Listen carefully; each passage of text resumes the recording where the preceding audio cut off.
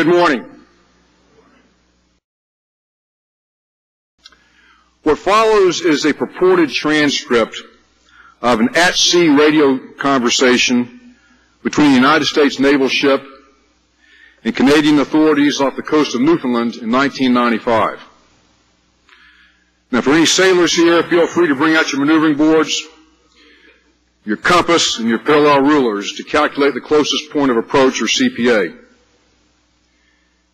Here follows the transcript of that radio communication. United States ship, please divert your course 15 degrees to the south to avoid a collision. Canadian reply, recommend you divert your course 15 degrees to the south to avoid a collision. United States ship, this is the captain of a United States Navy ship. I say again, divert your course. Canadian reply, no. I say again, you divert your course. United States ship, this is the aircraft carrier USS Coral Sea. We are a large warship, the United States Navy. Divert your course now. Canadian reply, this is a lighthouse.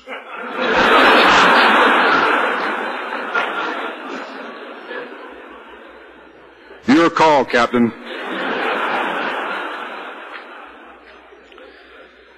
Now, although this joke or sea story, however you want to look at it, has been around for many years, I think its message is relevant to all of us today.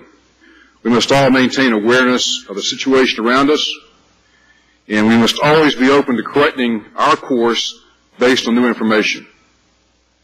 This message will resurface throughout my remarks when addressing the NRC's use of operating experience. During my first RIC in 2011, I provided my initial impressions as a new commissioner. Last year I taught about risk communications. This year I wanted to take on a broader, and some might suggest a more ambitious task. This year I want to give the audience a 50,000 look at one commissioner's decision-making post-Fukushima. These are my personal opinions only. This will be a flyby through some of the topics, but I think it will give you some insights as to what one person's thinking is in these important decisions that other colleagues have addressed over the past 2 years. Not since the accident at 3 Mile Island in 1979 has NRC been confronted with as many important issues so central to the core of our mission as have arisen in these past 2 years. While much of the attention has rightfully been on the technical merits of the near-term task force report recommendations, and I applaud Dr. Charlie Miller and his teammates for that effort, it is just as important that we consider the long-term regulatory impacts of our post-Fukushima actions. Today I want to walk you through my view of our adequate protection framework, how that has shaped my decision-making, and the factors that I take into account when I make decisions as a commissioner here at the NRC.